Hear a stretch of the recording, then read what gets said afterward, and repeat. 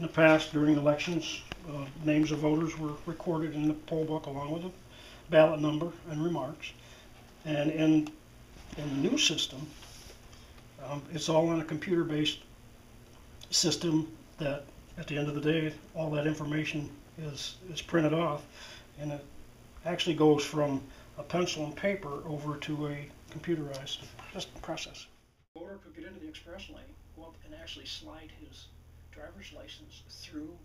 a card reader that would identify him, bring up his name and address and his registration on the computer screen,